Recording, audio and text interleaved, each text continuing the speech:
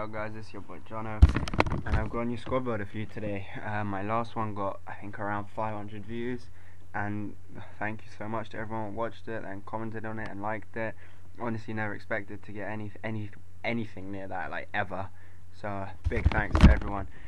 So it's quite a bit hybrid. It hasn't got such great chemistry, which I'm not so bothered about. But yeah, starting in goal we have Courtois, the team of the season, team of the Spanish team, whatever you want to call him. I got rid of him. I sold him off and bought his standard one because for me, in game, they're basically the same. Although his stats might be better, he's not great. So I just changed him up, and I bought. I changed my strikers because you'll see that I just sort of went for the pace abuse from the strikers. So I sold the team of the one, and I got I sold Courtois, and I got the informed Steven Sessegnon. So this is the defense here. I have PSG's Sacco, Ajax's Vertonghen, and Udinese's Benitez, who is Moroccan. This team was based around the Adeltarat and Belhanda.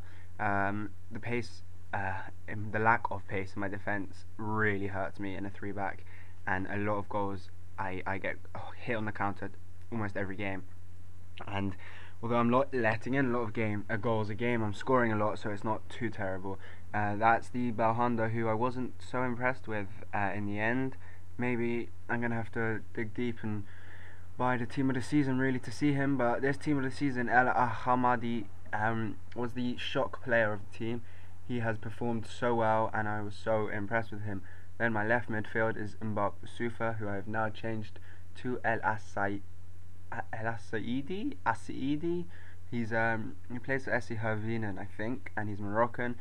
He's just got a bit more pace, and he's just a slightly better player, even though his rating is not as great. And if you watch my last squad builder, you'll see that I went with Valbuena again. Rather than at right wing, I went with him at right mid, and yeah, you know what I think about him. Then we have right wing is Hatem Ben Arfa, who, whatever, it's Ben Arfa, there's not much to say. He's got good ball control, good dribble, good shot. Then Tarap, who is my favourite player in this team. Ball control, dribbling, speed, shot, even his heading. He's a world class player, and I honestly mean that. I love him to bits. And then up front we have Romelu Lukaku, who as much as everyone says he's insane, I'm not such a fan. Yeah, he's got a good left foot and he does power his way through. But he's not great. A lot of games, because of the 3-back, I've been hit on the counter, so often switch up at half time to a 4-1-2-1-2 and put Lukaku on the right striker side and Abong-Lahore on the left, so they can both cut in with their finesses. And Abong-Lahore comes into these games and he's great. He really is. He changes up the games for me. Anyway, I'm going to leave in the description a link to a series that I'm thinking about running, so you can sort of call that one the pilot episode. It's just one episode, and I'd like to know what you think about it. You know, watch it all, don't watch it all, watch 5 seconds of it. Just leave me a comment or a like, so I just sort of know what people think, and whether I should bother carrying on, or if I'm wasting my time. If you think I'm wasting my time, then, you know, I'll try something else out. Try bring out a different thing that people are going to like. But yeah, so far it's nowhere near the squad builder, the views on it, but that's why, I didn't really expect that. Now this goal here from Neymar, I don't understand how Courtois is even getting that. His back's almost to the goal when he's finessing that in.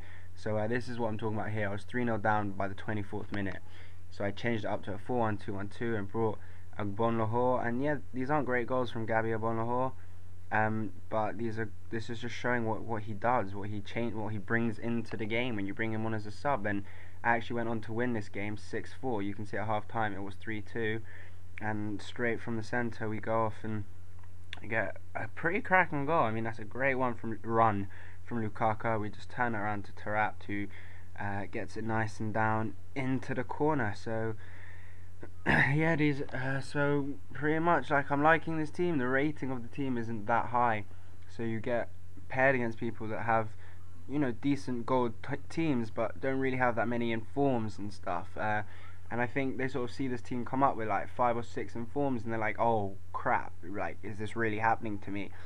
And if you want wins, I beg you, go out and get this team, because you'll get paired against people that aren't so great, and it's worth it.